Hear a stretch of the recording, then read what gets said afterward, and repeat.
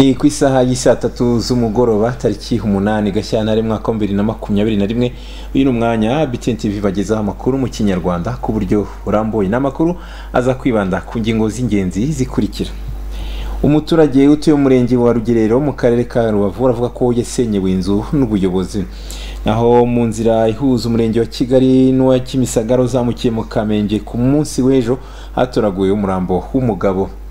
Naho mu karere ka Gasabo umurenge wa Kinyinya batanze amakuru hari akabari gakora mu buryo bunyuranyijwe n'amategeko bakaba bakubiswe na nyirakabari. Hanze y'u Rwanda mu gihugu cy'Ubuhinde bakomeje gushakisha abantu 200 baburiye mu mwuzure ni mu gihe abantu 18 bo bamaze kwitaba Imana. Mu gihugu cya Haiti nyuma yaho Perezida Jovenel Moïse akuwe ku butegetsi amashyaka atavuga rumwe n'ubutegetsi bwariho bwamaze kwishyiraho perezida wabo w'inzibacyuho. Dufite n'amakuru avugwa mu mikino. Nitwa Karera Kayura ndi kumwe na Musabyimana Joseph ari gufasha ufite ubumuga bwo kutumva ndetse no kutavuga ni kufatanye n'umuryango Sewing Hand Rwanda.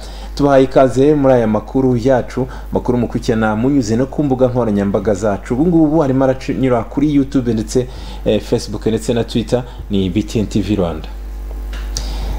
Dutangira n'amakuru yacu. Umwe mu baturage mu kagari ka Nasho ni mu murenge wa Mpanga mu karere ka Kirehe baratabaza basaba inzego zinyuranye kubarenganura bakishyurwa imyaka yabo.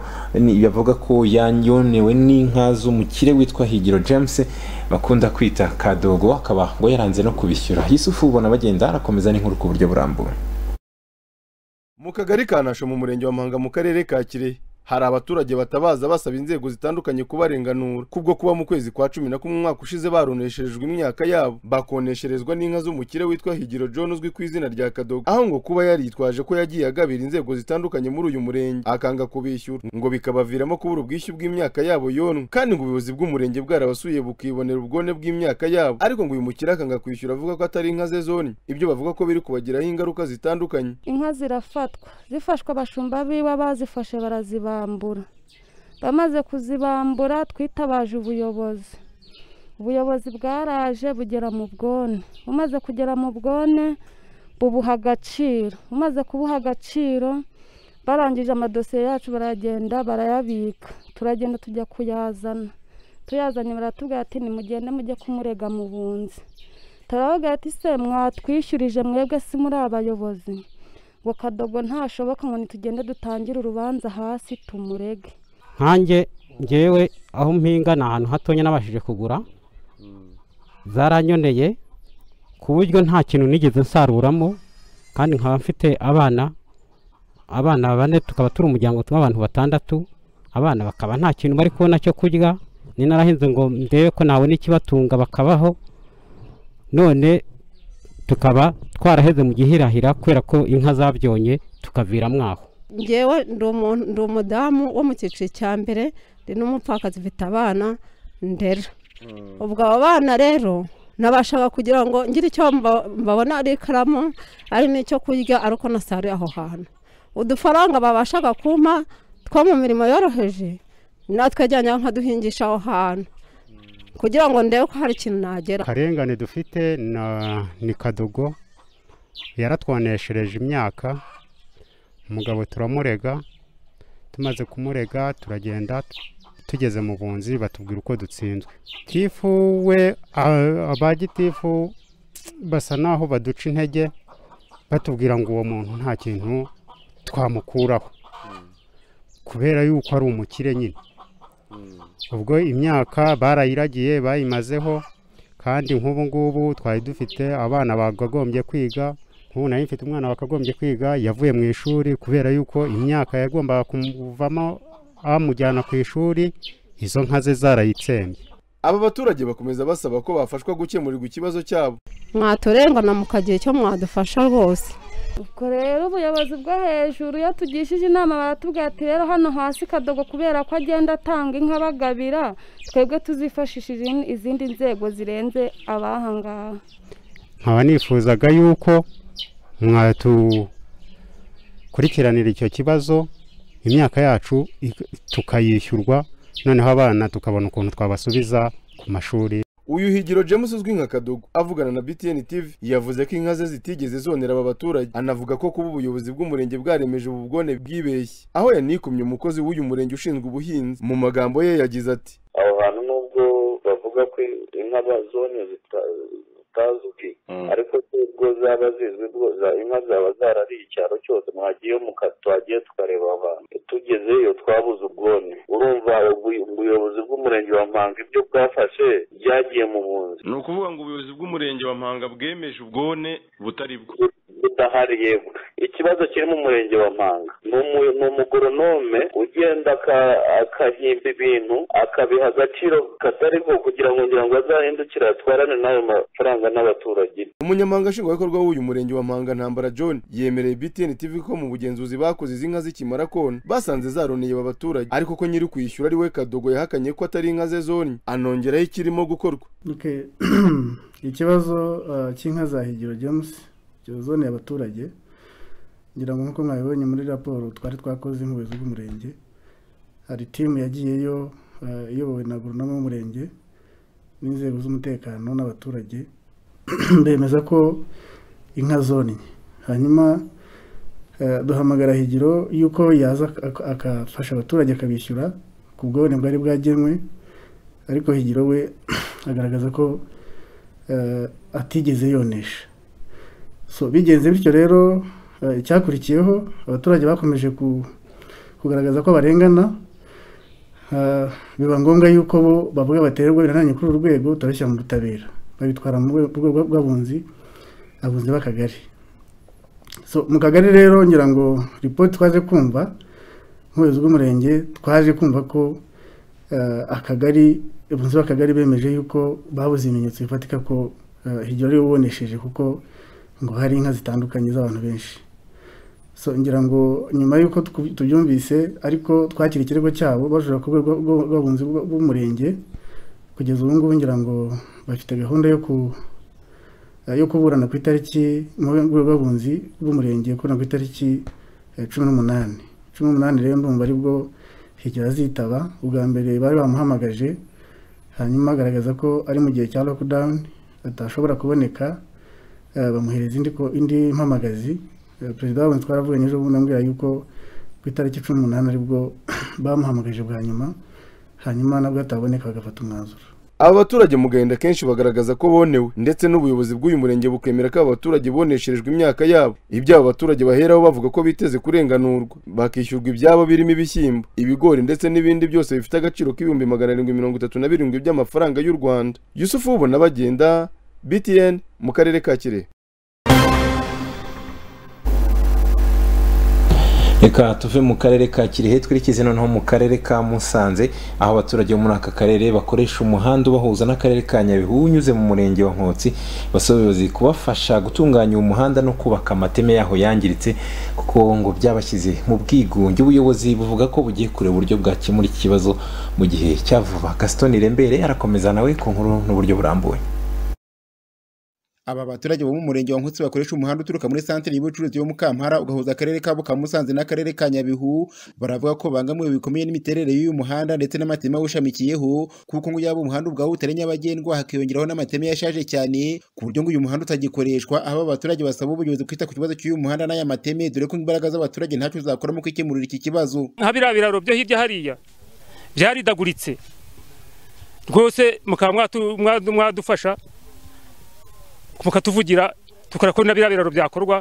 Tunkunga akagari kagashinga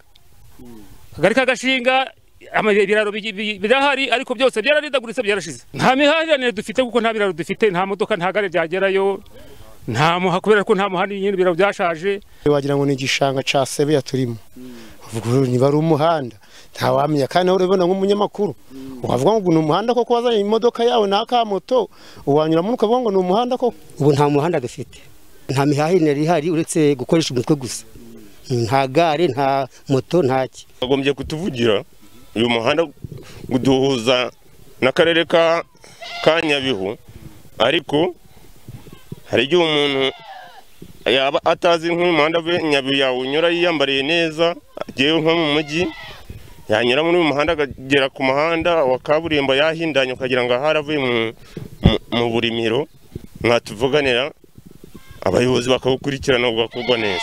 Umuyobozi w'akarere ka Musanze Madame Niwumuremyi Janine nawe yemeza ko iki ari ikibazo kuko ngo abaturage ubwabo batashobora kwiyubakira amateme no gutunganya umuhanda uko bikwiye. Hagati aho ngo ubuyobozi bukaba bugiye gukora ibishoboka byose kugira ngo ikibazo cy'uyu muhanda n'amateme bishakirwe igisubizo kirambye. Iyo hajemo amateme ubwo biba bibaye imirimo irenze babaturage dufasha, hazamo rero izindi ngufu zirenzeho z'akarere dufatanyije n'imirenge ku buryo ikiraro cyo gikorwa ku ruhande rwacyo, ariko babaturage bagakomeza bagakora ya mirimo yo gutsindagira umuhanda no kuyitunganya. Abaturage bo muri aka gace baravuga ko uyu muhanda utakiri nyabagendwa ngo byagize ingaruka ko guhahirana ndetse no kugendererana, binatuma n'iterambere ryabo risubira inyuma, aho basaba ko iki kibazo cyashakirwa igisubizo mu gihe cya vuba. Gaston Nirembere, BTN TV. Mu karere ka Nyamasheke ho abakora akazi ko guhonda gravier bavuga ko aka kazi nubwo kavunanye ariko gashobora kuba kavana umuntu mu bukene, gusa hakaba hakikomeje kugaragaramo ngo abana bata amashuri bakaza gukora akazi bitewe n'ibibazo by'ubukene by'imiryango babarizwamo. Manirankunda Jean Paul yahageze yadukoreye inkuru ku buryo burambuye. Nzakubita gravier akangeze kwiterambere,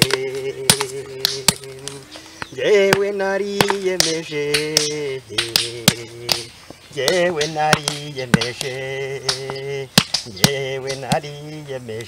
Bazimaziki Jean Pierre kimwe na bagenzi be tubasanze mu kirombe cy'amabuye aho bagenda bacukura yewe bakayahonda mu buryo bwo kurwanya ubukene. Uyu Bazimaziki ariko agashya ke nuko afite indirimbo yahimbye aho yarimo guhonda no mabuye abavuga ati nzayahonda kugeza ngeze ku iterambere. Ariko uyu mugabo nubwo avuga ko azayahonda ageze ku iterambere, n'ubundi bigaragara ko yatangiye kugenda yiteza imbere, dore ko abana be barindwi bose biga, nyamara akabavuga ati ahangaha no mfite icyizere cy'uko abana banjye bazagenda banteza imbere, yewe noneho nabo ubwabo bakarushaho kugenda bahindura amateka y'igisekuruza cyabo, igisekuruza cye nacyo kikaba cyakwandika andi mateka. Arakomeza tubwira byinshi yagiye akora kugeza kubwo yari amaze imyaka 20 ahonda aya mabuye, dore ko n'ubu ngubu tumusanze mu kirombe agihonda aya mabuye. Akazi nkamaze imyaka 20. Ubwo rero bavuga ko umumaro gafiteho ni munini cyane. Ntabwo nabona ko mbivuga kuko ndibuka 8 wa papa nawugurishije 20,000 ndimuka njya gutura ahandi mu murenge wa Macuku. Mvuye kujya gutura ahandi rero nisaba guhera gusa nkaho mereye kuri 0 kubusa. Ariko nkajya nkora ubuyede, nakora ubuyede nkabona wapi aje Kigali rikada ntibiri gukunda. Nisaba ko rero ngaruka mu cyaro gahunda nza gukomeza ibyo guhonda amabuye, ariko ndi Kigali akaba hari umuntu wambwiye ati Imana yavuze yuko nusubire mu cyaro Imana iraguhumurije kandi hereye ku kazi wakoraga gasuzuguritse. Aka rero nagakoraga bakanyambura, nagakora bakanyambura ingorofani yari na 200 yari make. Ariko ngeze ino naje kubona ngarutse Imana imaze umuhanuza amaze kuvuga gutyo, naje kugera ku kazi kuza noneho iminara y'umutene bari kuyubaka, mbona akazi nkorera amafaranga ku buryo muri icyo gihe bari gushyira abantu mu byiciri by'ubudehe. Yewe nagiye nshaka ko banshyira mu cyiciri cya mbere cy'abafashwa.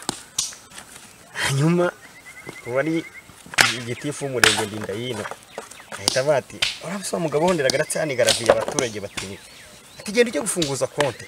Nubwo uyu muturage Jean Pierre atabyakiriye neza mbere, ku rundi ruhande nawe yatunguwe no kubona ibyo we yitaga ibitangaza kuri we agatangira gukabaka ifaranga rihanitse. Burya nk'ubwo nge numvise ashinyaguriye na konte sinari nzi ko bivuga ibyo ari byo, ariko agiye mbabaye. Ariko mbona akazi ucyo gihe University Kibogora bampa akazi kugeza ubwo nagejeje nakoze mbona 600 kuri konte. Iyakaremye Jean Claude ni urubyiruko rukora aka kazi ko kumena amabuye bizwi nka gravier. avuga ko yagarukiye mu mwaka wa 6 w'amashuri abanza, amaze imyaka 3 muri aka kazi, nyamara we yari yarabonye amanota amwemerera kwiga yisumbuye. Na mugenzi we bakorana intero nuko baramutse bagwije amafaranga bakwishyura bagasubira kwiga mu mashuri yisumbuye. Narize kugira mu wa 6 muri kizame cya leta, noneho nikoze bankatiraho nyine mu cyiciro cya 4. N'ubushobozi nyine bitewe n'umuryango umuntu aba yarisanzemo burabura, ndicara. Ngubu maze imyaka 3 nicaye, ariko kwisanga mu muryango umwe nyine narabyakiriye. Aka kazi namazemo amezi make kuva abanyeshuri bagendeye ku ishuri muri corona, ubu naje gukora hano. Mbubonye nasubirayo kuko nanabisabye no mu muryango wacu, ariko banyumvira ubusa nyine ngomeza ndicara ngo icyo ndabyihorera, ngomeza ariko kubizirikana ku mutima ko mbonye ubushobozi nasubirayo. Ndabyizeye kuko ubu ngubu ndi muri komite nanga igihumbi cy'atanu ku munsi ku buri cyumweru. Nk'uko nyine mfite zifasha kuba natanga komite, n'ingurube yakura aho rigeze mu kanyungu nkayigurisha nkaguramo akandi gato gutyo gutyo. Akazi nakajemo ndi vide, ariko ubu ngubu maze kwiyubaka bitagiye kure. Maze kugera kuri fishe aho tubati maze kugura, ubu ndapanga no kubaka. Ku murongo wa telefone agaruka ku bucukuzi bw'amabuye muri aka karere ka Nyamasheke, Vice Mayor ushinzwe iterambere ry'ubukungu Bwana Ntaganira Josue Michel yavuze ko imirimo yegamiye ku bucukuzi muri rusange ifatiye runini abatuye aka karere, anasubiza ku kibazo cy'uru rubyiruko yaba mu bijyanye n'uburyo bw'ishuri ndetse no mu buryo bwo kwihangira imirimo. 8 ku bagore 106 bari mu gikorwa cy'ubucukuzi. Icyo bivuze nuko abo bose barimo bakorera ubusa, barimo bagira icyo bavanamo kibateza imbere imisi ku yindi, kandi ntiyabivuze kuko no wenda amashuri n'ubuntu yajyayo. Hari 9 hari 12 abaragiyeyo, ni bimenyekanisha ku murenge. Akarere ka Nyamasheke ni akarere kabarirwa mu gace gafite imisozi miremire, aho usanga hanini imisozi myinshi igize aka karere ibonekamo aya mabuye aba bagabo bakunda gucukura bakayahonda mu cyitwa garavi. Ariko bavuga ko imodoka imwe bashobora kuyihonda mu byumweru 3, mu gihe iyo modoka nayo ubwayo ibifite agaciro k'amafaranga agana n'ibihumbi 25. Yaba nabo bandi bikorera ku mutwe barikorera ariko bakabona ikibatunga ndetse bakanabasha kurya. BTN TV mu karere ka Nyamasheke, Imana Jean Paul. Tukomereje amakuru yacu mu karere ka Rubavu, hari umuturage utuye umurenge wa Rugerero avuga ko yasenyewe inzu n'ubuyobozi kandi bakaba bari baramwatse amafaranga 150, nyuma bakaza kumusubiza amafaranga y'u Rwanda ibihumbi 100, aho avuga ko andi ngo bashobora kuba barayiririye. Ubuyobozi bwo buravuga yuko ibi ngibi bidashoboka bugiye kwikena iby'iki kibazo. Celestin ntawe birishamo ko arakomeza. Ikibazo cy'imyubakire mu murenge wa Rugerero w'akarere ka Rubavu ni mu burengerazuba bw'u Rwanda ntikiri kuvugwaho rumwe. Bamwe mu baturage bavuga ko ngo ari umuntu wo mu karere uza akabaka amafaranga, ndetse ngo yamara kuyabika akaza kuyabasubiza nabahaye resi, ariko ngo akabasubiza igice akababwira ko atari mu miturire, ngo yaje kubigenzura neza. Uyu mukozi w'akarere uri no mu babishinzwe by'umwihariko mu gukurikirana iby'imyubakire, we ngo akaba asenyera abaturage ngo bitewe n'ibibazo bafitanye cyangwa se ibijyanye n'imiryango. Uyu muturage tuganira kuri telefone yatangiye atubwira amazina ye, atubwira uko byamugendekeye n'uburyo yatanze aya mafaranga n'uburyo yaje gusenyerwa. Uri mu beshi safari, ntuye mu karere ka Rubavu, murenge wa Rugerero, kagari ka Muhira, mudugudu wa Rusamaje. Ikibazo mfite nuko nasi cya byangombwa bakanga kubina bikageza naho nubatse bakansenyera, kandi ahantu ntuye nubatse hatuye abantu benshi, ni umudugudu utuwe cyane. Ibyangombwa wabisabye nde? Wabisabye ryari? Babikwimye bavuga ngo iki? Nyine nabisabye ku karere. Babinyimye bavuga ko ngo abantu ntabwo hemerewe guturwa kandi hatuye abantu benshi ku maso agaragara. Amafaranga watubwiraga wishyuye wari wayishyuriye iki?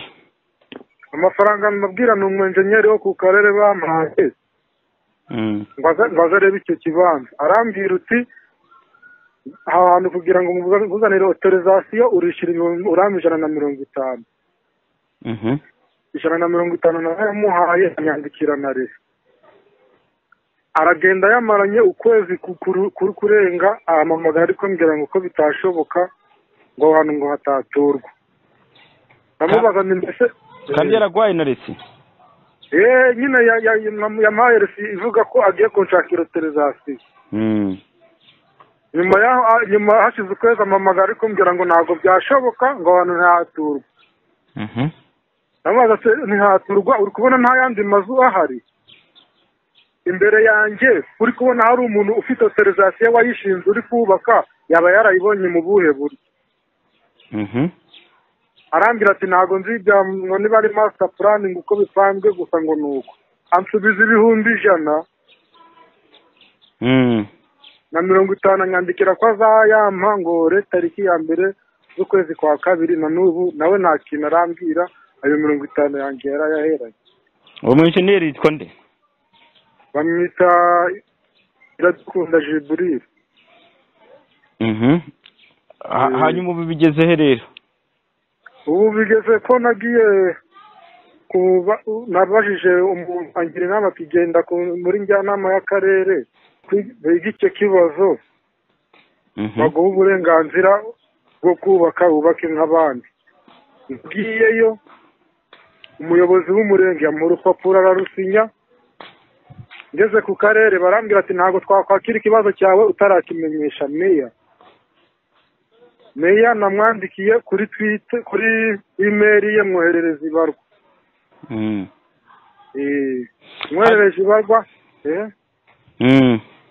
mwoherereje ibarwa mbonye atari kuyisubiza nibwo namwoherereje message kuri telefone aha ariko amashusho agaragaza ko muri aka gace n'ubundi hari abandi bubaka mu gihe umuturage ashimangira ko abubaka ngo banahabwa autorisation de bâtir nyamara we ngo yanakwa amafaranga akanahabwa resi akaza gusubizwa igice cyayo ariko nanone ngo kuba asenyerwa ngo atari mu miturire abandi bakaba ngo bazamura amazu ibi byatumye tuvugana na Bwana Deo uyu n'umuyobozi w'akarere ka Rubavu wungirije ushinzwe iterambere ry'ubukungu yadutangarije ko ibi nawe ngo atabyumva uko byagenda cyangwa se uko byakozwe ahubwo ngo waba barabikoze nk'umukozi w'akarere yaba ari umutekamutwe anamugira inama y'uko ngo yagana ribu numvaga umuntu muri rusange niba ushaka wenda procedure urazizi ndabizi nazi kwibutsa umuntu wese yubaka afite construction permit sibyo iyo atayifite hari ibihano biteganywa n'amategeko n'amabwiriza bigenga imyubakire mu Rwanda no mu turere hirya no hino bijyanye n'uko imidugudu yakaswe aramutse rwose hari uwo yishyuye akamwishyura mu ntoki ze icyo numva ari ikibazo umuntu aba adakwiriye kuba rwose icyo gihe ni nk'ubutekamutwe ashatse namwoheriyanta muri ribu niyo yamufasha kuko icyo gihe haba harimo n'ubutekamutwe aramutse yarishyuye leta ngira ngo twabiganiraho mbanje kubona aho yishyuriye n'aho yayasubirijwe kuko ibyo ndumva bidashobora kuba bibaho rwose ibyo bishobora kuba ari speculation baguhaye inkuru bakayagrava wenda inyuranye n'ukuri kwabyo ushobora kuba uri kugenza inkuru inyuranye n'ukuri nkurikije ukuri ubimbwira ntabwo ibyo bintu bijya bibaho hanyuma icyo cyo kuba niba atari mu miturire wenda bakavuga ko bamusenyeye n'ibyo niba atarafite n'icyangombwa ariko nanone akavuga ati kuki harimo amazu nanone afite autorisation de bâtir kandi atari mu miturire arimo yubakwa ntabwo bibaho ibyo nibyo twabivugana ari uko ubifitiye facts ukazinyereka amaze gusobanura kuri iki cy'imiturire mu gihe ari amazu agaragara cyangwa azamurwa muri aka gace kandi ubuyobozi buvuga ko ngo iri kosa ridashobora gukorwa ushobora kwibaza uburyo ikibazo cy'imiturire cyangwa se mu butaka gihagaze ku bijyanye n'akarere ka Rubavu n'abaturage aho hakomeje kugenda havugwa ibibazo nk'ibi by'amaherere abantu basenyerwamo amazu yabo. Celestin Wirusha amaboko, BTN TV.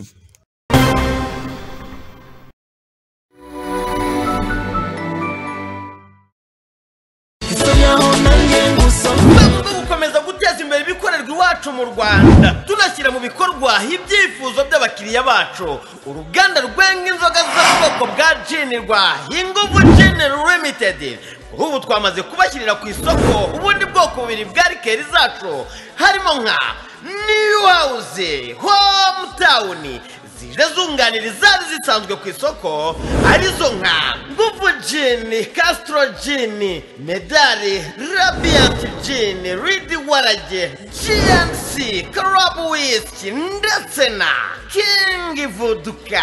Mwebwe mwifuza gucuruza rikeri za Inguvu Gin Limited mwaduhamagara kuri telefone ngendanwa 07 85 30 81 52 cyangwa 07 88 30 29 52. Ryoherwe n'ibinyobwa bya Inguvu Gin Limited, igisubizo cy'inzozi zawe.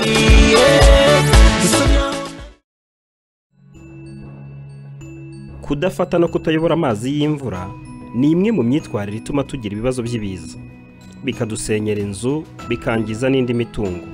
Ni muri urwo rwego Minema ishishikariza abantu bose gufata amazi y'imvura ukoresheje ibigega n'ibindi bikoresho, gushyira imireko ku nzu mu rwego rwo kuyobora amazi ava ku mabati, guca no gusibura imiferege iyobora amazi ndetse no guhoma neza inzu kugira ngo amazi adacengera mu nkuta. Alarms Show ngaha aho abasirimu bashopinga ibikoresho byo mu ngo maze ukicara wizeye ko utunze karite yayindi guhesha agaciro mu bandi kandi ku giciro kitagusaba ubushobozi buhambaye. Muri Alarms Shop niho usanga za ntebe zo mu ruganiriro, izi zikoze mu ruhu runoze original, intebe wicara mu kavimvira ndetse ikakuvura n'amavunane. Tambuka wakure table à manger, utubati, ameza byose biteye amabengeza. Urahasanga n'ibitanda na matora zabyo, garde-robe, imashini zimesa, za cuisiniere n'ibindi twikurira ku ruganda muri Turukiya. Ese nawe ngwino udusura, icyo nzi cy'amaso aragutegeka kugira icyo utahana. Ntiwikange ngo nta mikoro kuko tukorohereza kwishyura, ntituzuyaza gutanga garanti, twe twizeye ubuziranenge bw'ibicuruzwa byacu. Uguze kandi turamutwaza, yewe tukamufasha no kwinstara ibyo bikoresho. Alarms Shop ni ku Muhima Yamaha werekeza Nyabugogo ku ruhande rwa House Bank Populaire. Genuine Reflexology Center. Uwamenye iki kigo nzahura buzima ntazahazwa n'indwara z'imitsi cyangwa iz'ingingo kuko aba bahanga bazihangamura bifashishije reflexology, bwa buryo bwihariye bukangura imyakura. Yaba ari n'umwana wavukanye ubumuga baramufasha mu gihe gito umubiri ugasubira mu buryo. Ubu buhanga Genuine Reflexology Center yifuje ko tubusangira ngo twikorere reflexology ubwacu cyangwa tuyikorera abandi. Ubu dufite Reflexotherapy TV kuri YouTube, twigiraho amasomo ya reflexology ku buntu. Naho ubumenyi ngiro bushingiye ku bushakashatsi bwakozwe n'aba bahanga tukabuvoma ku rubuga wa/nextreflex.com ku mafaranga 10,000 gusa. Inzira unyuramo wishyura nayo urayisanga kuri uru rubuga. Sobanuza kuri 0788409264 bitihise ugere kuri Genuine Reflexology Center ku Kimironko aharebana na REG ishami rya Remera. Igisubizo cy'uruhu rwiza, igisubizo cy'umubiri ukeye cyangwa uruhu rwari rwarakunaniye ni Uburanga Products. Uruganda rubatunganyiriza amavuta yo kwisiga n'amasabune y'ubwoko bunyuranye ruhereye ku bimera by'iwacu mu Rwanda. Mutugane tubaho Uburanga Herbal Jelly, amavuta meza afasha umubiri wawe guhorana umwimerere wawo. Uburanga Castor Oil nayo ni amavuta meza cyane akorwa mu mbuto z'ikibonobono, arica akanarinda imvuvu, umusatsi ukarambuka kandi akawurinda gupfuka byatera uruhara rw'imburagihe ndetse akanarinda iminkanyari ku mubiri. Vaseline n'isabune y'amazi nabyo birahari. Dore glycerine nyayo wafunguza amavuta nirimo igikakarubamba igafasha uruhu rwawe guhora rusa neza, washaka ukanayisiga yonyine kuko yoroshya mu biganza n'umubiri muri rusange. Tubafitiye kandi n'amasabune yo gukaraba, Uburanga Herbal Soap nayo yiganjemo igikakarubamba gifasha uruhu kubona vitamine A, B, C, calcium na potassium bifasha uruhu guhora rutohagiye. Uburanga Products bafite hand sanitizer, umuti wagenewe kwica udukoko. Amavuta n'amasabune by'Uburanga murabisanga mu maduka yose hirya no hino mu gihugu no ku gishoro cy'Uburanga Products Musanze mu murenge wa Nkota. Muduhamagare tujye inama. Uburanga bwawe niko gaciro kawe. Amakuru ya BTN TV muyagezwaho mu rurimi rw'amarenga ku bufatanye n'umuryango Sowing Hand Rwanda. Sowing Hand Rwanda for the inclusive family development.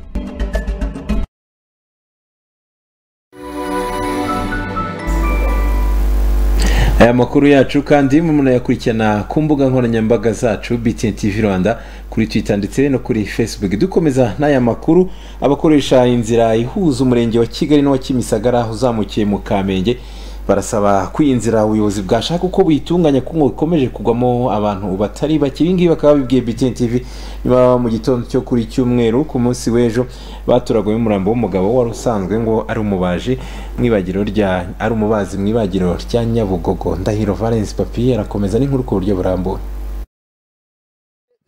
Nani inzira yiwe yanyuze hariya arayoba yibwira ko iyi nzira ariyo yiri ahita ko ayoba. Igaragara iyi nzira ni inzira nyabagendwa igendanwa abantu bagiye batandukanye kandi iri hejuru y'ibitare. Bakagombye gufata inzira iri hejuru y'ibitare bakayitandukanya n'ibitare, inzira ikajya ukwayo kuko ari inzira nyabagendwa, n'ibitare bikaba ukwabyo kuko nta buryo bafata inzira yegeranye n'ibitare ngo bayishyire ahantu hari ibitare. Kandi kigaragara abantu bakunda kuhava bose ni abantu baba basinze, nta muntu muzima uhabwa bavuga ngo wenda ni umuntu muzima.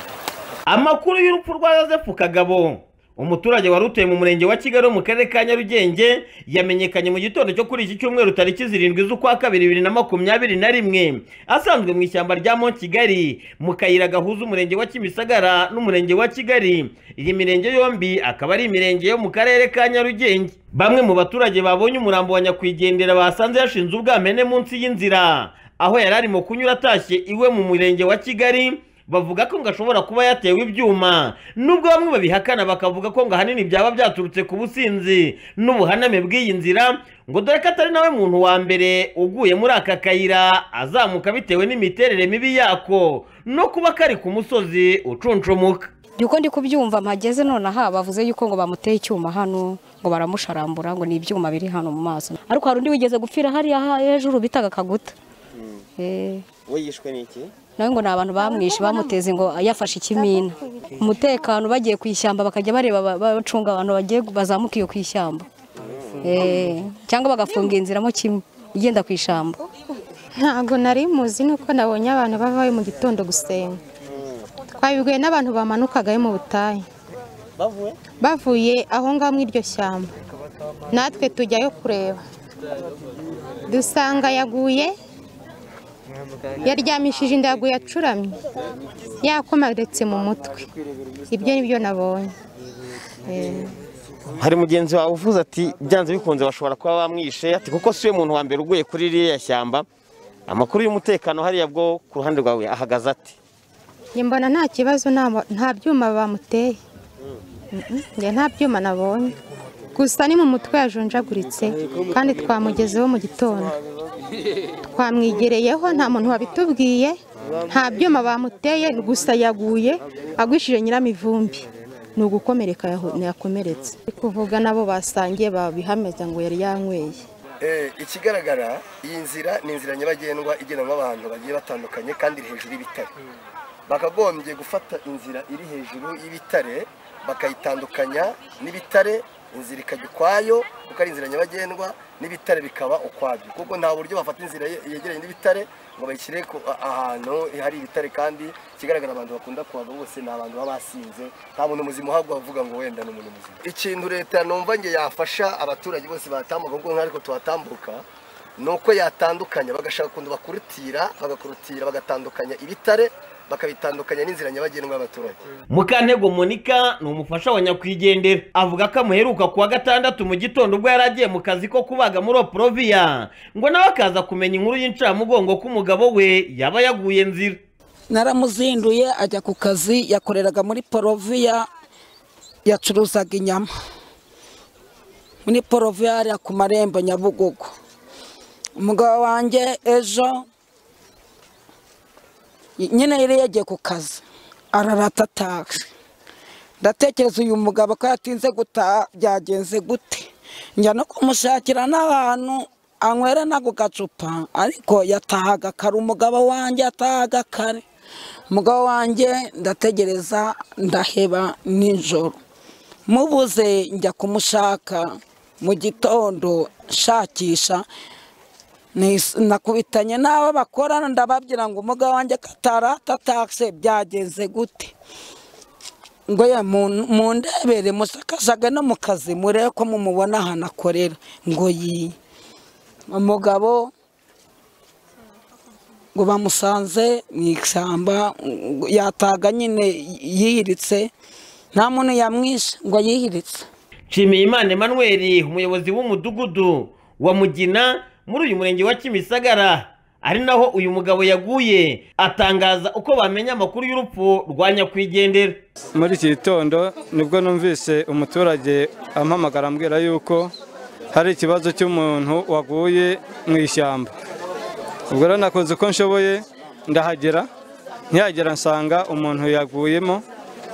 Ubwo tubasha guhamagara inzego z'umutekano zirahagera, zimaze kuhagera ubwo ziradufasha, umuntu araza tumushyikirije polisi ngo bajye kumupima barebe niba hari izindi mpamvu zaba zatumye yenda hari nk'uwaba yamunize, ubwo niyo mpamvu bamujyanye. Ikibazo cy'umutekano nta kibazo igihari uretse inzira itameze neza, iyo turimo duteganya ko tugomba kwakira ibikorwa by'umuganda bikahakora inzira twayica, kubera abantu baba banyweye akenshi iyo bahaciye nta kwiramira guhari ujya gushiduka usanga baguyemo. Abantu bose bamaze kwagwa n'ababa banyweye. Amakuru y'urupfu rwa nyakwigendera yongeye gushimangirwa n'umunyamabanga nshingwabikorwa w'umurenge wa Kimisagara Havuguzi Gasharire, gusa ntabwo yemeranya n'umuyobozi w'uyu mudugudu wa Mugina ngo kubera yuko ino nzira ari nyabagendwa kandi akaba ari n'akayira ka bugufi, avuga ko nk'ino nzira itakabaye ifungwa, ahubwo agasaba abaturage kwirinda kuyinyuramo ngo igihe cyose baba basomye ku gasembuye. Mwaba mwarayamenye? Twarayamenye ejo nibwo twabimenye mu masaa moya muri iriya nzira, ariko ni inzira nyabagendwa, ni inzira nini cyane igendwa n'abantu benshi. Amakuru rero bavuga ko yari yanyoye inzoga, hanyuma aho amuherukira akaba yaratahaga agiwe mu murenge wa Kigali. Birashoboka ko rero ashobora kuba yarageze hariya kubera ubusinzi agahanuka kuri uriya mugunguzi, ko hari ahantu hari ibitare, hari ahantu hari amabuye menshi. Ashobora kuba wenda yaratsikiye cyangwa akanyerera yasinze akikubita hepfo akagerayo yapfuye. Kuba wenda hari iyo nzira hari ikindi cyakorerwa, ko ni inzira nini cyane, ni inzira igendwa n'abantu benshi, ntawamenye uko byagenze, gusa ubwo biracyari mu iperereza. Hari ubugizi bwa nabi bwamukorewe, ariko abamubonye bwa nyuma bavuga ko ari yasinze. Umurambo wa nyakwigendera wajyanywe na polisi kugira ngo ujyanwe ku bitaro bya Kacyiru hakorwe isuzumwa hamenyekane icyaba cyamuhitanye, nimba yaba yazize impanuka cyangwa se yaba yazize abagizi ba nabi, ubundi ngo akaba yaza agashyikirizwa umuryango we akaba yashyingurwa. Gusa umugore wa nyakwigendera avuga ko asaba ubufasha bwo kuba yabona uko ashyingura umugabo we, ngo dore ko nta mikoro we yabona. Mumfate mu mugongo, nta bushobozi dufite, nta n'ubushobozi mfite, mufashe munkore mu mugongo, muntabare, ubundi tumushyingure nyine niko byagenze. BTN TV mu murenge wa Kimisagara mu karere ka Nyarugenge mu mujyi wa Kigali, Ndindahiro Valence Papi.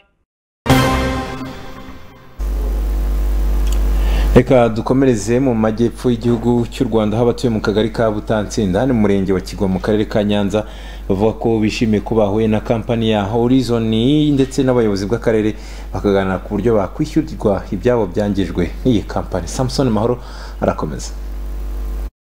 Hashize igihe gito BTN TV ibagejeje inkuru y'ikibazo cy'abaturage batuye mu karere ka Nyanza mu murenge wa Kigoma mu kagari ka Butansinda, bavugaga ko ngo ibikorwa bya kampani ya Horizon byo guturitsa intambi bikorerwa mu gace batuyemo ngo bibangiriza imitungo ku buryo bukomeye, yewe ngo iyi kampani ntibashe no kubishyura. Bavugaga ko ngo iyi kampani ijya gutangira ibikorwa muri aka gace yabizezaga ko ngo igihe baturikije izi ntambi abangirijwe bazajya bahita bishyurwa. Nyuma y'aho abandikiye akarere ka Nyanza bagaragaza ibibazo byabo, ubuyobozi bwa Horizon ku rwego rw'igihugu ndetse n'akarere ka Nyanza bwerekeje muri aka gace gace kugira ngo bagane n'aba baturage. Umwe mu bayobozi ba kampani ya Horizon waganira na BTN TV yatubwiye ko ngo impamvu yabateye kuza ari ukugira ngo bumve ibibazo by'abaturage ndetse banashakire hamwe umuturambye, dore ko ngo imiryango irenga 100 yamaze kwandikira akarere ka Nyanza ibamenyesha ko yarenganyijwe. Naje mu karere ka Nyanza kujyana ikiganiro n'ubuyobozi bw'akarere dufatanyije n'abaturage kugira ngo twumve ikibazo cyabo, tubashe kugira umurongo ibibazo bafite tubashe kubikemura.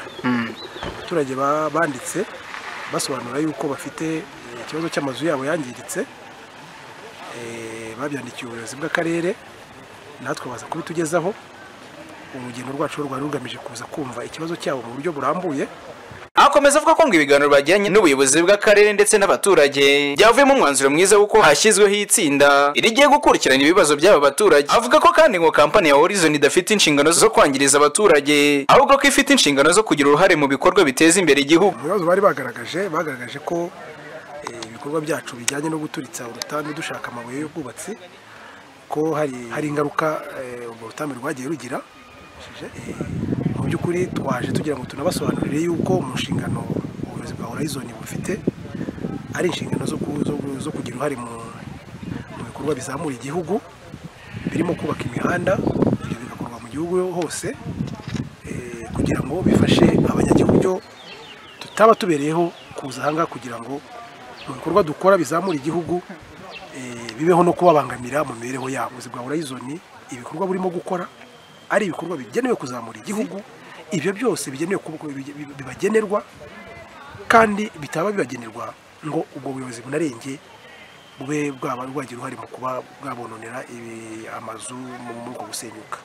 Bamwe mu baturage batuye muri aka gace baganira BTN TV batubwiye ko ngo kuri ubu bishimiye imyanzuro yagezweho, dore ko ngo hashyizweho itsinda rizagaragaza ibibazo byabo kandi biyumvamo. Batunga agatoki ubuyobozi bw'umurenge wa Kigoma bavuga ko ngo bwari bwabateranye muri ibi bibazo, ariko bakanavuga ko ngo ubuyobozi bw'akarere ndetse n'ubwa Horizon bwaje kubaganiza bizeye ko ibibazo byabo bizakemuka, ngo n'igihe cyose bitakemuka bakaba biteguye gutabaza izindi nzego z'ubuyobozi bwisumbuye. Turawishimiye kandi dutoye na timu igomba gusura izi ngo zacu zononekaye ndetse harimo n'izasenyutse burundu. Ni urutambi rwa Horizon, kampani ya Horizon niyo yasenye izo ngo, harimo izageze ku butaka rero n'iziteze ibiti ndetse harimo n'izakatse mu buryo bwahungabanye, harimo n'izegereye aho barasira. Nguko twiyambaje akarere karaza karaduhuza, inzego z'umurenge rwose zararyamiriye, sinzi ikintu zaturenganyirije. Gitifu umurenge niwe dufite ikibazo kirekire rwose, ni televiziyo ibasha kugera mu cyaro, igenda mu cyaro ireba ibibazo abaturage bafite. Natwe twagejejeho ikibazo cyacu igishyira ahabona, none kibonye umurongo. Umwanzuro rwose ushimishije cyane cyane cyane rwose, y'abashyitsi bo ku karere, y'aba Horizon batuganirije, batuganiriye, batubwiye icyifuzo.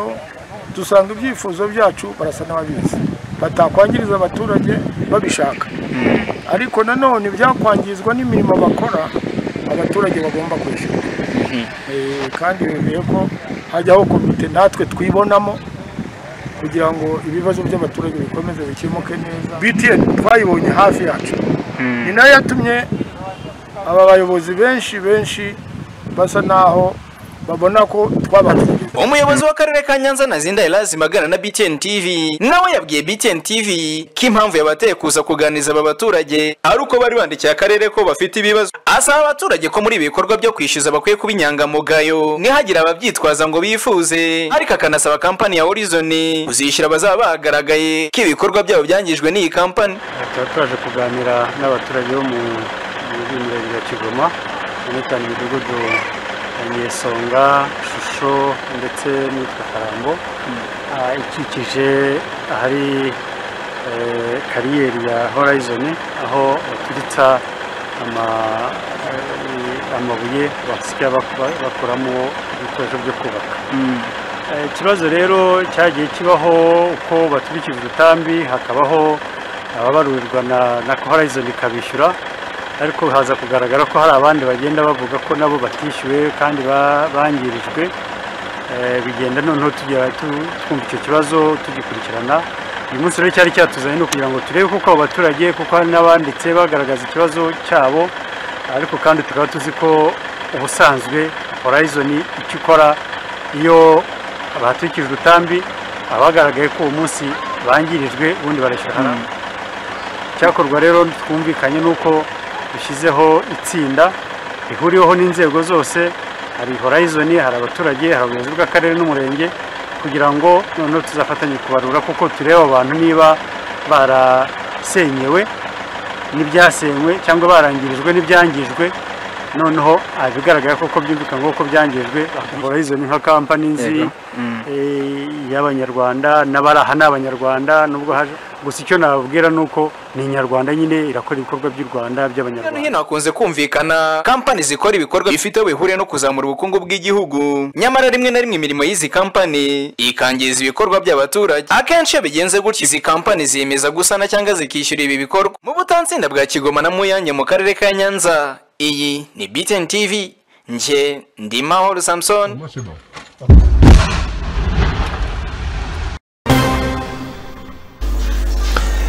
Dukomeza n'amakuru yacu mu karere ka Gasabo murenge wa Kinyinya, nyuma yaho umugabo wakubitiwe mu kabari akagirwa intere. Ubwo BTN TV yasuraga akabari yasanze abantu barimo baranywera mu gikari, maze abatanze amakuru nabo bakubitwa na nyirakabari. Ubuyobozi bw'uyu murenge buvuga ko bugiye gukurikirana abakoze ibi ngibi. Keve Christian akomeza n'inkuru ku buryo burambuye. Tumva ngo umuntu yakubitiwe hano mu kabari, rero se umuntu ni uwahe? Ati ni uwaho bita muri Ngaruye, ariko ntitabashije kumumenya. Atuye mu mudugudu wa Ngaruye, ngo niwe ujyanye n'uriya mugabo kumuvuza, ngo bageze mu nzira bamuha 2,000 aritahira. Aka kabari bivugwa ko uyu muturage yakubitiwemo gaherereye mu murenge wa Kinyinya mu kagari ka Gasharu mu mudugudu wa Rwankuba. Gusa ubwo BTN TV twahageraga koko twasanze hari abari kunywera mu gikari biremyemo amatsinda, bamwe banashatse gukubita umunyamakuru wari uhageze. Gusa ntibyaviriyemo aho kuko n'uwari utanze amakuru nyirakabari yahindukiye aramwanjama maze aramuhonda yiva inyuma. Cyagiye tuzamuka uje kureba abasinzi bari hano, sinzi umwana akubwiye ngo dore ko atari inyuma no bicaye. Noneho bundi ahise amona ko ari inkuri inyuma, arafata mijosi tamubito uruki. Ngo nuko muri make ngo nuko ngo tukoretse abasinzi bari. Turagiye umwana wari hano arakubwa wawe ndikubwe uje kurana abasinzi bari. Ahita afata mijosi amubita ingome. Akakabari gasanzwe gakora? Karakora nyine. Niho umugenzi wanyu yakubise. Iki bana munize. Zibaho ngaho nawe. Baramukubise. Umuyobozi w'umutekano akaba anashinzwe amakuru muri uyu mudugudu yemereye BTN TV koko muri uyu mudugudu hari umuturage wari waraye ahakubitiwe agahindurwa intere, aho yavuze yuko nyiraka kabari yari yarabanje kwihanangirizwa kugira ngo atongera gucuruza, ariko batazi uburyo byagenze, na bamwe mu baturage bakemeza yuko utubari twinshi muri uyu mudugudu dukora. Ntabwo utubari twemewe, yewe izo nzoga ntabwo ngiye mbashe kuzibona, ariko mu minsi yashize yazicuruzaga turamubuza, turamwiyama kugeza igihe utubari tuzafungurirwa, ariko uyu munsi zo ntazo nari mbonye. Ejo narabimenye ko hakubitiwe umuntu, bihuza nuko nari ndi mu rugo ndwaye, nubwo abandi baba bagiye gushaka ibiryo by'abaturage, ariko njye nari ndwaye ndi mu rugo, nohereza abanyerondo, ariko biza amakuru bampaye nuko uwo muturage yari yibye inzoga. Muri uko kwiba inzoga habaho gushyamirana. Ni inzoga ngo yarakuye mu ikesi ahangaha. Ubwo bivuze ko hari abari barimo kunywa. Bayikuye mu ikesi, ntabwo barimo kuyinywa ngo bayifate, yayikuye mu ikesi. Ayikuye mu ikesi niko kushwana nabo, niyo makuru mfite. Ikibazo cy'inzoga sinavuga ngo cyaturutse hehe, ariko hano hose ubona ikibazo ntabwo ari urugo rucuruza, bose baracuruza. Ahubwo ikibazo kiri hano harimo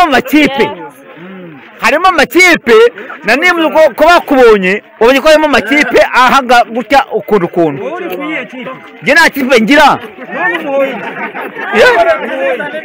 ngeze nyamukubise reka ngo ntawe kuko n'iyi munsi wo guhamagara nawe ubwo nk'umunyamakuru ntawe washinja unagaragara ko yakubiswe hano. Nawe kandi umuyobozi w'umudugudu yabinyemereye ko yabikwemereye. Abasinzi bose barakubitwa mu kabari, yanataje nawe cyazi kirego. Oya possible. Nduwayezu Alfred umunyamabanga nshingwabikorwa w'umurenge wa Kinyinya yavuze yuko ibingibi bidakwiriye ko ku bufatanye n'izindi nzego z'umutekano by'umwihariko bagiye kureba iki kibazo bakaba bagikemura hagakurikizwa iki tegeko rivuga. Nicyo ni ikibazo ukurikirana umunsi ku munsi. Utubari twavuyeho twari turi batwimurira mu nzu zabo, batwimura mu byumba basanzwe baba. Dukora rero umunsi ku munsi nuko duhana amakuru. Iyo tumenye turakumira tugakora ibishoboka n'inzego z'umutekano, polisi tukajyanamo, cyangwa hakabaho kwigisha twabwira ko indwara imeze nabi ari indwara itoroshye, abantu bagomba kuyirinda rwose bakayimenya, batagomba kuyikinisha. Icya kabiri bagomba kumenya ko rwose bagomba kubahiriza amabwiriza nk'uko nyakubahwa minisitiri abivuga umunsi ku munsi. Si ngombwa ngo umuyobozi aze aguhagarare imbere amenya ko hari indwara ugomba kuyirinda, ariko icyo gihe tujyayo tugafata ingamba zitandukanye, ibihano bitandukanye, bakagerwa n'inama. Nicyo kintu cya mbere, bakumva ko ibyo bakora baba bakoresheje baba batwaje amabwiriza. Kuva ku itangazo ry'inama y'abaminisitiri yabaye bwa mbere Gicurasi 2020, utubari kuva twafungwa kugeza ku itangazo riheruka muri uku kwezi kwa Mutarama 2021 nitwari twafungura. Gusa hirya no hino hakomeje kugenda humvikana imvururu zagiye zibera mu tubari dutandukanye, hari naho hari bamwe bagiye bahasiga ubuzima. Imwe mu myanzuro yafatiwe mu nama njyanama y'umujyi wa Kigali harimo umwanzuro wavugaga yuko abafatiwe mu kabari buri wese acibwa amande y'ibihumbi 25 y'amafaranga y'u Rwanda, naho nyirakabari akishyura amafaranga 150 by'amafaranga y'u Rwanda, ndetse akanitangira ikiguzi cyo gupimisha we ndetse n'abafatiwe muri ako kabari bose. Ibarushimwe biho Keve Christian, BTN TV i Kigali. Naho bamwe mu baturage batuye mu karere ka Kamonyi mu murenge wa Kayumba bakomeje kugaragaza ko bangamiye no kuba nta mihanda bafite ibageza kwa muganga, aho rimwe na rimwe ngo hari ababyeyi babyarira mu nzira bajya kwa muganga. Remi Ngabonziza arakomeza n'inkuru ku buryo burambuye. Ni mu karere ka Kamonyi umurenge wa Kayumba, abaturage batuye muri uyu murenge bakomeje gutabaza nyuma y'uko ibiraro bigaragara muri aka gace bimaze igihe gisaga imyaka 2 byarangiritse, bikaba bikomeje kugenda bibagiraho ingaruka zigiye zitandukanye, harimo ko kuri ababyeyi bamwe bakomeje kugenda bahitanwa n'iyi mihanda, abandi bakabyarira nzira mu gihe bagiye kwa muganga, nk'uko aba baturage twasanze muri aka gace bagiye babidutangariza. N'ibiraro ntabwo ari byiza iyo uri bujye kwa muganga, nyine nta muhanda mwiza uhari, nyine bigomba kuba baguheka noneho bakakugeza aho wahurira n'umuhanda mwiza, nyine bakakujyana kwa muganga. Nyine se nk'ubu wenda nk'aho umuhanda utari ukajya ugashaka kujya kwa muganga, birushya abantu nyine kubaheka. Umuhanda rero dukeneye umuhanda ukoze pe. Umuhanda bagerageza gushyiramo vipi kawutunganya, ariko urongera ugapfa vuba bitewe n'uburyo umuhanda wacu ari nyabagendwa. Nk'ubu ngubu ikiraro ahantu bita Imanyana hari ikiraro cyacitse kimaze hafi imyaka 2 gicitse, ntikiri gusanwa. Imodoka zije mu uyu murenge zituzaniye amajyambere runaka ntago zibona aho zica, kandi n'amamoto dukoresha kuko niyo dukunze gukoresha nta cyane, ubona nyine agenda mu muhanda, ariko ubona umuhanda udakoze neza, urimo imikuku. Mbese ukwiye gukorerwa nka ruhurura isa nkaho ari original, niko nabyita, yubatse neza kugira ngo amazi ajye abasha guhita ye kwangizamo hagati. Ndahamya ko kitakagombye kuba kimeze gutya kubera ko ubuyobozi burahari, barabireba. Hari ikiraro baragicika, imvura gitwara birangira bagiteranye gutyo ntibagikora. Bimaze igihe kirekire nk'amezi agera aho kuri imvura igihe iherukira kugwa yamwishe. Urabyumva gusa umubyeyi yanyura ko ababyeyi b'inta bajya ku bitaro bajyanywe na moto, urabona aho yanyura ntitugiheka, ntango byiza ikibaho ngo turashyira mu ntu. Ubusa hari aho yanyura moto urabona yakwambuka, bimvikana ko yabyarira. Ikiraro cyacu ngubu cyane tubundi twagendaga tukagera ku satire hose n'imo tukageramo, ariko nta moto isigaye ihambuka, nta modoka ihambuka, kandi ukunda kuzura cyane, hakuzura hano haremeretse ko hano mu iramba ry'Imanyana, ariko n'ubundi imvura yaguye akiza karuzura abantu bambuka. Bakomeza basaba ko uyu muhanda wakagombye kuba wakorwa ngo dore ko imigenderanire yahagaze. Ago reka mbikubwira aho ngaho gatoya, uretse no kubyara mu nzira baranapfa. Turasaba leta y'u Rwanda ko yadukorera imihanda cyane nk'uyu nguyu w'Amanyana aho muzamutse waracitse kubera ino mvura. Turasaba ikiraro n'ubundi nk'ikintu cyari kihuzuye, yemwe aho n'ibindi biraro bikagenda bikorwa, kandi n'umuhanda ukanakorwa kuko intangane nyabagendwa. turasaba kugira ngo batwokere imihanda rwose dore hari umuhanda wasenyutse hariya hepfo mu iramba wasenyutse uwo muhanda rwose uratubabaza nk'imvura iguye tubura ahantu duca ababyeyi tugiye nko guhinga kuko guhinga nibyo bya mbere twajya nko guhinga ahantu kure tukabura nyine aho twambukira nyine nk'ibyo biraro. Ingaruka zihari nuko nta majyambere twakongera kubona, ni ukuvuga ngo niba umuntu yari ashoboye kuba yagura imodoka n'urugero ntago yayigura kuko abareba akavuga ati n'ubundi nzayizana muri uyu muhanda yangirike vuba, kuyikoresha biba ikibazo. Mbese ububona nyine amajyambere ntago twayabona ko natwe badukorera iki kiraro natwe tukongera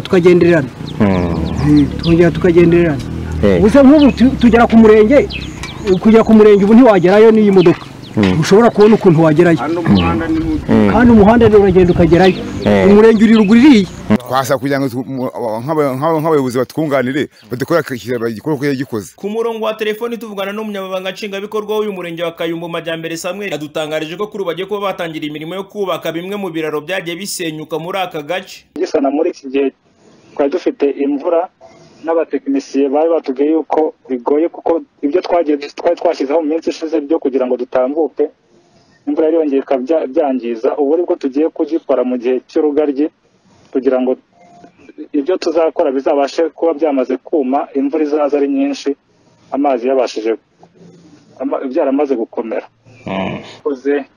Nkiraho cyane nuko nkuko mwabibonye hari deviation twakoze tugerageza kwifashisha ica mu aho bita mu rutobwe nayo tugerageza kuyimainteninga kugira ngo tube tuyifashisha, ndetse n'indi nzira iduhuza na Karama nayo tukaba twarabashije gusana ikiraro cyaho ku buryo uwerekeza i Rukoma ashaka guca Karama agahinduka ku Kamonyi cyangwa se nahari, ariko nahari tutahibagiwe kuko mwabibonye nabyo birakenewe. Mu gihe ibi bikorwa byo kubaka ibi biraro bizaba bitangiye bizakemura zimwe mu mfuna zimwe zagaragaraga z'ababyeyi bapfaga bagiye kwa muganga, ndetse n'imigenderanire ikaba iziyongera dore yuko uyu murenge ufite ibice bimwe na bimwe ugenda uhana imbibi n'akarere ka Muhanga.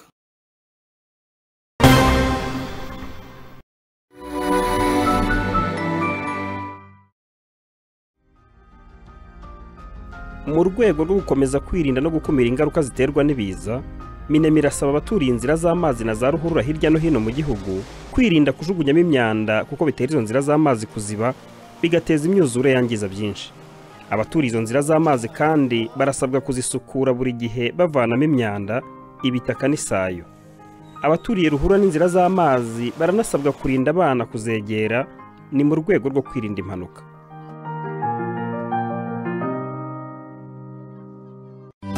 Mubyeyi, nuramuka ugize umugisha wo kubyara, wihangayika wibaza aho uzakura ibikoresho byiza bizaherekeza umwana wawe kuva ari uruhinja kugeza akuze. Iturize maze uyihahire muri Iturize Ubeho Shop. Niryo duka rukumbi rifite ibikoresho byiza kuva ku by'isuku nka pampa, renjete, amabase meze yo kumwogerezamo n'ibijyana nayo, imyenda wamwambika mu gihe cy'ubukonje cyangwa cy'ubushyuhe, yaba ari mu rugo cyangwa se wamusohokanye. Bagufitiye bibero nziza cyane, amasahani meza n'ibijyana nayo bizagufasha kugaburira umwana wawe kugeza akuze. Muri Iturize Ubeho Shop kandi tuzanagwa ibikinisho birimo nk'imodoka nini umwana yicaramo akitwara. By'akarusho ni twebwe duhagarariye pampa na renjete bya Iturize Baby. Izi pampa zahawe icyemezo cy'ubuziranenge na RSB kandi ubuhanga zikoranye buhisuka umwana wawe dore ko zishobora kujyamo hafi litiro 3 z'amazi. Dusanga mu mujyi wa Kigali muri downtown muri etage ya 2 mu muryango wa S80 ahateganye na La Galette, ndetse niba wifuza kurangura uduhamagare kuri 0782 74 1371. Waruzi ko watumiza smartphone y'agahebuzo muri Tecno Yes Phone tukayikugeza hiwawe. Hamagara 0788 utumizi yawe tuyikugezeho mu kanya nk'ako guhumbya. Ndavuga Camon 16, Camon 16S na Camon 16 Premier ikesha amafoto kubwa megapixel 64 ifata amavideo mu buryo bugezweho bwa slow motion ikagira ububiko bw'amajiga 128 yose, RAM y'amajiga 8 na Android ya 10. Tunagufitiye izindi nka Camon 15 na Camon 15 Premier, Spox 5 na Spox 5 Pro, Pouvoir 4 ibika umuriro iminsi na yose n'izindi nyinshi. Tugushyirira amatifilisi na application zose hifashishijwe imashini yabugenewe, tukanaguha garanti y'amezi 13. Uguze wese tumuha internet y'ubuntu n'izindi mpano zitandukanye. wanadusanga mu mujyi rwagati hafi ya City Plaza ahamanitse igitelefone cya rutura cyanditseho Yes Phone na Nyabugogo mu mashyirahamwe hafi ya MTN Center na Airtel Center. Niko agaciro k'uruhu rwawe waba ukazi ukabukira usiga inenge mvamahanga iwacu hari abahanga bahanze akeza gakesha uruhu rwawe kakakuzamurira uburanga kitwa Shine. Uzi ukuntu glycerine ya Shine ifungura amavuta wisiga agafata ku mubiri neza, wanayisiga yonyine akagukiza wa mwera wananiye ayandi. Cyo kimwe na vaseline yayo ikesha abakuru n'abato bagasigara bashashagirana kurusha shenete ya zahabu. Si ibyo gusa kuko igufitiye isabune y'amazi yoza ibyombo bigasubira bushya n'ibindi bikoresho byinshi by'isuku n'uburanga. Kubifuza kurangura mwaduhamagara kuri 0783 45 68 91 maze ibyiza bya Shine biriho ikirango cy'ubuziranenge cya RSB tubisakaze mu Rwanda hose. Shine shashagirana nayo. Ubuyobozi bw'uruganda Salama Machine bwari busanzwe bukorera amateri Nyabugogo inyuma y'amashyirahamwe banejejwe no kumenyesha abakiriya bari basanzwe barangurira amateri Nyabugogo n'abandi bifuza kuduhagararira hirya no hino mu gihugu ko mu rwego rwo gukomeza kubaha serivisi nziza kuburwimukiye ahagutse ku ruganda rwabo rushya rwuzuye mu karere ka Gasabo mu murenge wa Jabana uzamutse ku muhanda werekera kuri uwo murenge ugatambika ibumoso bw'uwo muhanda. Burabamenyesha ko nyuma ya matera ya Relax Form yakunzwe n'abatari bake babazana indi matera ya Dada Matres n'ubundi bwoko butandukanye kandi bakomeje kuzamura karite mu byo bakora. Baramenyesha kandi abashaka kugura kuri detaye ko hirya no hino mu mujyi wa Kigali no mu turere ahacururizwa matera muri ahasanga n'izikorwa n'uruganda Salama Machine. Ubuyobozi bw'uruganda rubifurije gucuruza mwunguka dukomeza no kwirinda icyorezo cya coronavirus. Ku bindi bisobanuro mwahamagara 0788 45 42 13 cyangwa se 0788 64 98 Amakuru ya BTN TV muyagezweho mu rurimi rw'amarenga ku bufatanye n'umuryango Sowing Hand Rwanda. Sowing Hand Rwanda for the inclusive family development.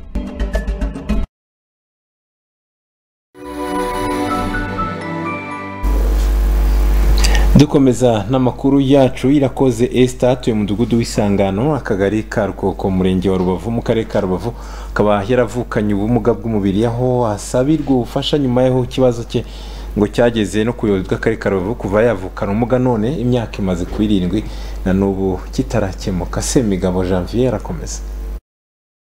Ni mu mudugudu w'Isangano mu kagari ka Rukoko mu murenge wa Rubavu mu karere ka Rubavu mu burengerazuba bw'u Rwanda ahatuye umubyeyi witwa Nyiranzozi Veronique uvuga ko yabyaye umwana w'umukobwa avukanye ubumuga bw'umubiri none akaba ageze ku myaka 7 aho ngo nta buvuzi yabashije kubona kubera mikoro make uyu muryango wari ufite ndetse akagerageza kugeza ikibazo cye ku buyobozi none akaba asaba ko uyu mwana hagira abagira neza bamufasha akaba yabona uko uyu mwana yabona ubuvuzi bwo kumugorora kubona ubwishingizi mu kwivuza mituelle de santé ndetse akaba yanashyirwa mu ishuri akiga.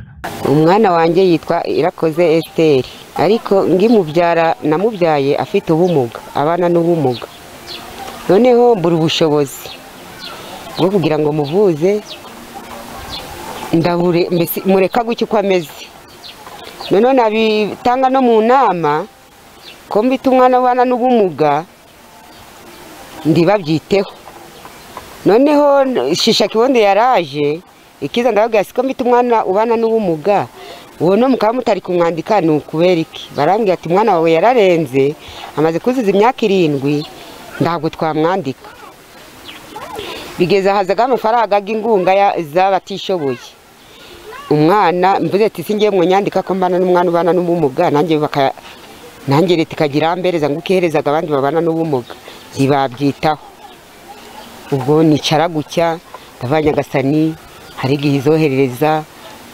umukozi w'Imana arebye ubumuga bw'umwana wanjye arebye n'ubukene dufite azamufata mu jyana nangwa amfashe anjakira akagare ihe nge yari mu nama mvuga ko mbana n'umwana w'ubumuga ese iyo turi mu nama rusange ngendanga icyo kibazo cy'umwana wo mbitubana n'ubumuga hari na meya mbere yadusanze ara ku muhanda yarari umuyobozi yari uw'umunyesibo meya ariko mbere mbese n'imbere yari yujuje imyaka 4 none buno yujuje 7 atangiye ugwa 8 ko bura ndaho ndageze mu bayobozi ndi gutanga ubuhamya bw'uyu mwana ngo bamfashe sinabona ndi babyitaho niba ari unakirihaza ikibazo cy'uyu mwana yamugezeho turi hariya mu nama ari umwana mwiza ubyibushye ameze neza meya aravuga si uyu mwana ni muzima ndava uyu mwana abana n'ubumuga dore ubuzima bwe nandi gucya ko mububona iyo nagiye gukorera inoti y'igihumbi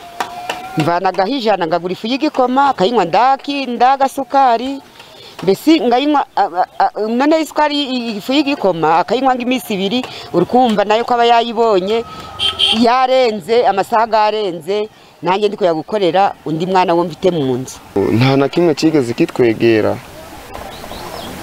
ndetse ikibazo cye nta muyobozi utaracyumvishe cy'uyu mwana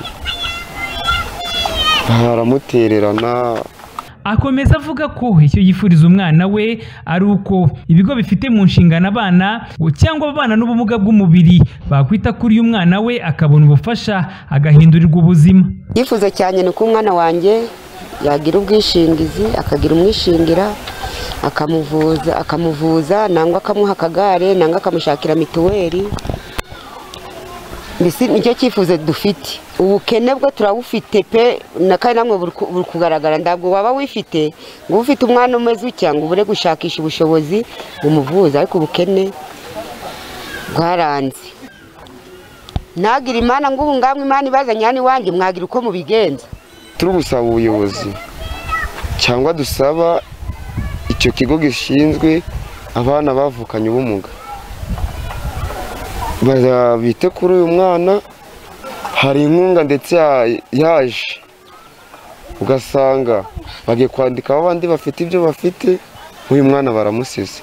Inkunga rero mwatwe turi gusaba sinzi niba mwadukorera ubuvugizi mukaba hariyo ubona ngigare cyo kugendamo mituweli ikaba yoboneka akaba yonabona tu nk'umwishingizi akamwitaho.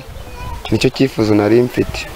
Ku murongo wa telefone twavuganye n'umuyobozi w'akarere ka Rubavu wungirije ushinzwe imibereho myiza y'abaturage Madame Ishimwe Pacifique yatubwiye ko ikigo Ubumwe Community Center cyita kuri bene aba bana bafite ibi bibazo by'ubumuga aho kandi ngo nta n'ikiguzi batanga. Abantu bose bafite abana cyangwa se n'imiryango ifite abantu bafite ubumuga. Buriya ubumuga nta muntu bihitamo ni nk'uko n'umuntu uwo ari we wese niyo yaba ari muzima uyu munsi ashobora kugira ikibazo cy'ubumuga. Wegera kuri ibyo bigo sagana ikigo Ubumwe Community Center. Nabivuze ngo mu karere ka Rubavu dufite amahirwe ko dufitemo iki kigo gishobora kwakira nibura buri wese ku bumuga ubwo ari bwo bwose, hanyuma bakamenya ngo umuntu n'ubumuga afite ni iki yafashwa yakorerwa iki. Ntabwo ari meya wamenya ngo uyu muntu akwiye gufashwa iki ngiki, ntabwo ari visi meya cyangwa se n'undi muyobozi, ahubwo dufite amahirwe y'icyo kigo gishobora kumenya bishingiye ku bumuga umuntu afite n'icyiciro arimo n'urugero wenda rw'imyaka, noneho bakaba bashobora kugira icyo bagena bamufasha. Wenda ibibarenze nabo bagira ahandi bohereza umuntu, ahubwo byaba birenze ubushobozi bw'umuntu akaba ariho ubuyobozi nanone bugaruka. Numva rero nabarangira mbere y'uko bajya mu bindi.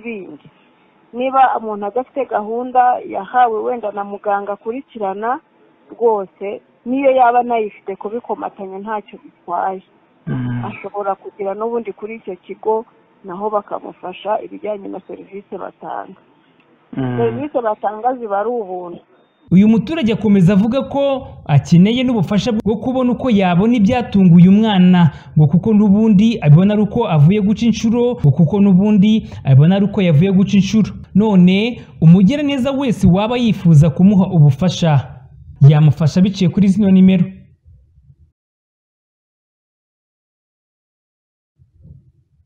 Janvier Kamanzi Semigabo, BTN TV, mu karere ka Rubavu mu burengerazuba bw'u Rwanda.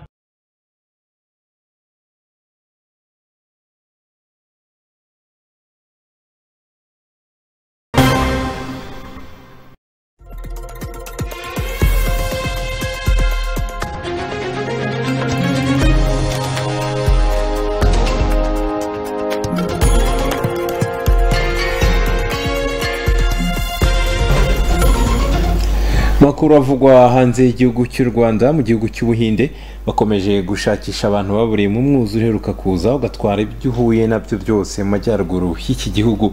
Imibare iheruka igaragaza ko abantu 18 bamaze kwitaba Imana mu gihe abandi 200 baburiwe irengero, biganjemo abakozi bakoraga ku rugomero rw'amashanyarazi aho bisanze batangiriwe mu nzira inyura munsi y'ubutaka izwi nka tunnel kubera ibyondo n'amabuye. Mu bitabye Imana ndetse n'ababuriwe irengero kandi harimo abaturage ngo bari baragiye. Uyu mwuzure ukaze cyane ukaba waranatewe hanini no gushonga k'urubura rwari ruri ku musozi wa Himalaya mu mwaka wa 2013 muri aka gace, kandi umwuzure nk'uyu wahitanye abagera ku 6,000.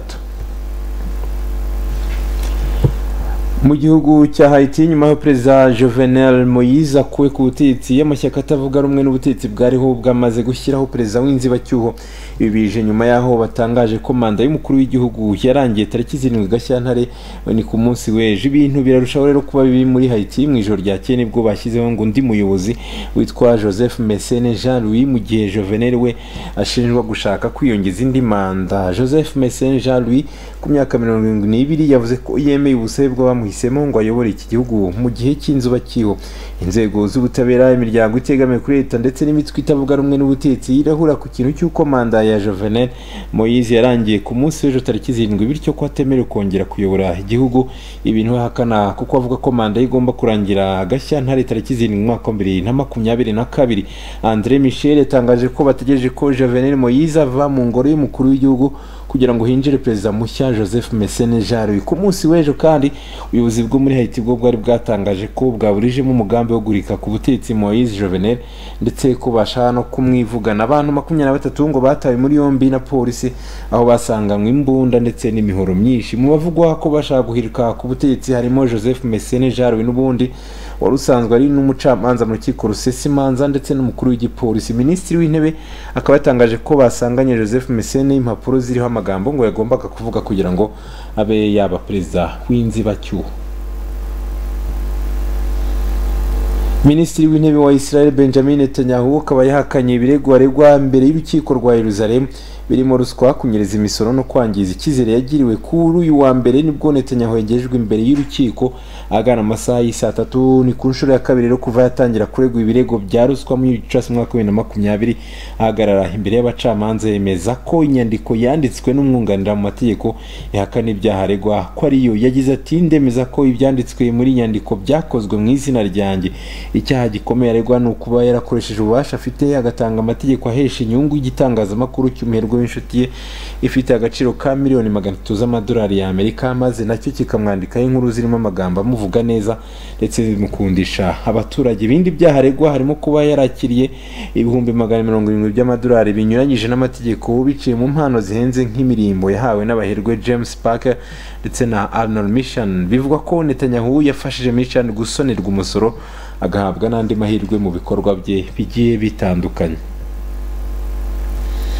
Ibihumbi by'abaturage bo muri Myanmar biganjemo urubyiruko bigaragambije mu mihanda y'umurwa mukuru wa Naypyidaw bamagana igisirikare cy'icyo gihugu giherutse gufunga benshi mu banyepolitike bakomeye. Abayobozi bakuye mu butegetsi barimo Minisitiri w'Intebe wa Myanmar Aung San Suu Kyi washinjwe kwiba amajwi y'amatora y'ishyaka rye NLD ryatsinze ku bwiganze bwa 80 mu nteko ishinga amategeko y'icyo gihugu. Kuri uyu wa mbere wari umunsi wa gatatu w'abaturage bari mu mihanda ndetse bakaba bigaragambije mu yindi mijyi nka Yangon, Mandalay aho bari bafite ibyapa byanditseho ngo turashaka demokarasi. Abandi bati mufungure umuyobozi wacu, mwubaha amajwi yacu, twamaganye kudeta ya gisirikare.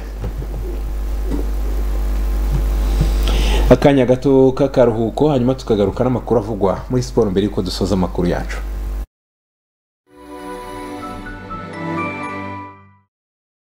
Muri iki gihe duhanganye n'icyorezo cya coronavirus, turashishikarizwa gukaraba intoki n'amazi meza ndetse n'isabuni ya Dettrex kuko Dettrex ni antibacterial.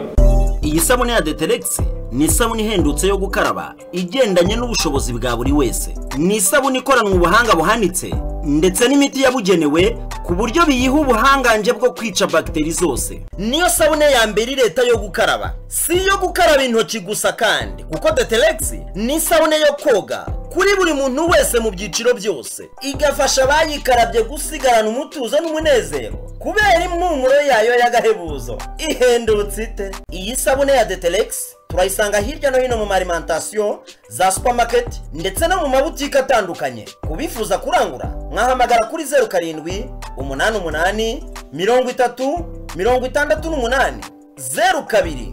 turashishikarizwa gukaraba intoki n'amazi meza ndetse n'isabuni ya Detrex. uruhu rwawe rukeneye kwitabwaho by'umwihariko. ubwoko bw'uruhu rwose waba ufite, urw'amavuta, urukanyaraye cyangwa se ururwaye ibiheri, tangira kurusiga Amara Extra Care. ni amavuta akozwe mu bimera karemano bigera ku 9, atunganya kandi akarinda uruhu rukanyaraye, ururwara ibiheri hamwe n'urugira amavuta menshi. aya mavuta mashya ya Amara Extra Care akaba afite ibintu bitatu by'ingenzi ku ruhu rwawe.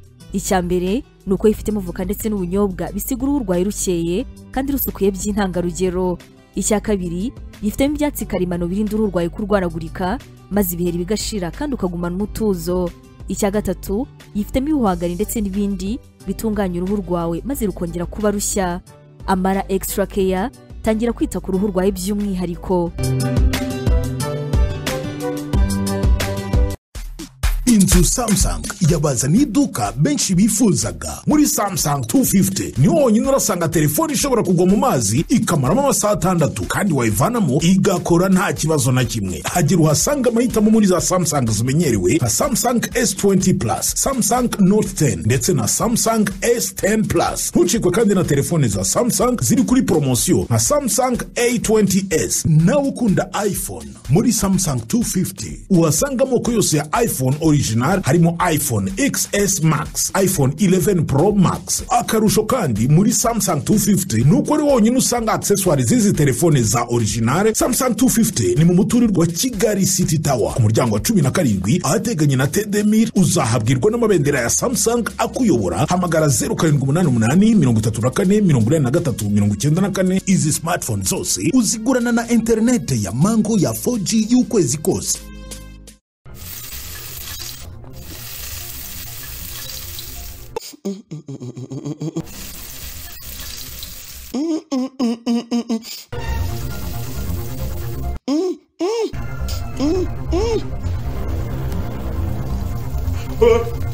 turashize papa Sam.